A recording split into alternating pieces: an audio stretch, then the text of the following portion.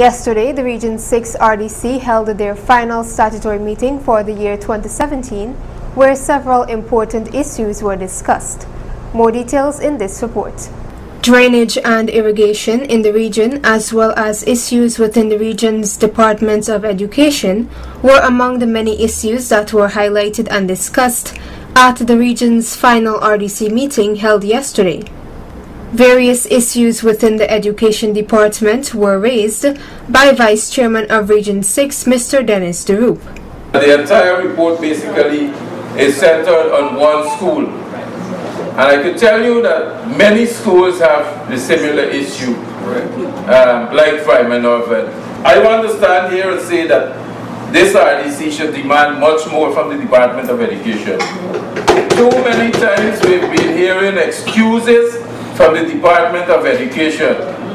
And very soon the MOD report will come out, and that will be a bombshell, because I have some information already on it. It is getting from bad to worse at the Department of Education.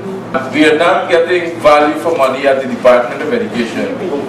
Monitoring of schools become non-existent. I know the welfare, we have two very good welfare officers. I could stand here and say Mr. Bakhtuar and Mr. Hussein is doing a very good job. We're getting good feedback from the welfare department. However, the other areas, in terms of the officers, they're not going to schools, and every day a teacher will call you, they write so many things on reports and send it to the Department of Education. And they don't even read the report of the Department of Education. Councillor Zamal Hussein then rose to respond to the statements made by the Vice Chairman. I want to say that the Vice Chairman should know better than me that the mandate of this committee is to ensure that we monitor the education delivery in the region. As of 2016, 95% of the recommendations that was presented to this RDC was implemented. Monitoring of education officer could only be done by the REDO. Also, some of the recommendations that were presented to this RDC has not been fulfilled as yet. We asked for an increase in the amount of welfare officer within the region, and we have not seen this coming from. We recommend to the RDC, but nothing has been done too. So as the chairman and the vice chairman and the REO, we should also be taking blame. The meeting took on a more cheerful note when Regional Chairman Mr. David Armagan suggested that a $50,000 bonus be given to the employees at State House. I know these girls at the State House have been working very hard there over the years, providing food for everybody.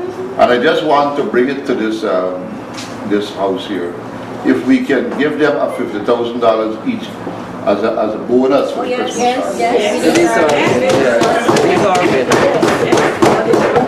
We have everybody's agreed with it. So I discussed it to the area, and she doesn't have any objections. He also disclosed that a number of pumps are currently in operation in the 5274 and Blackbush polder areas. The irrigation system has now been working. We had a problem with 5274 where we had to get money to seal all those cuts that farmers made. We have sealed them. We started that pump almost 2 weeks ago now. So irrigation water is now being pumped into the 5274. We intend in another couple of days, there is a mobile pump there that has a problem with the pumping system. The engineer from Georgia was here day before yesterday, and they're going to send somebody to fix that pump. So 3 pumps will become operable in the 5274. In Blackbush polder, as I speak now, we're supposed to have 4 pumps operable there. 3 pumps a couple of days ago, and 1 supposed to go back on yesterday afternoon. So we have enough irrigation water for both the polder, the frontlands, and the 5274, and we are making provision too for the crop grip people. The RDC has recorded another successful year, with a majority of the works that were tabled to be done in 2017 being completed or nearing completion. The RDC, as of now, is looking forward to another successful year ahead with continued support from the public. Sasha Ramsaran reporting for Channel 8 News.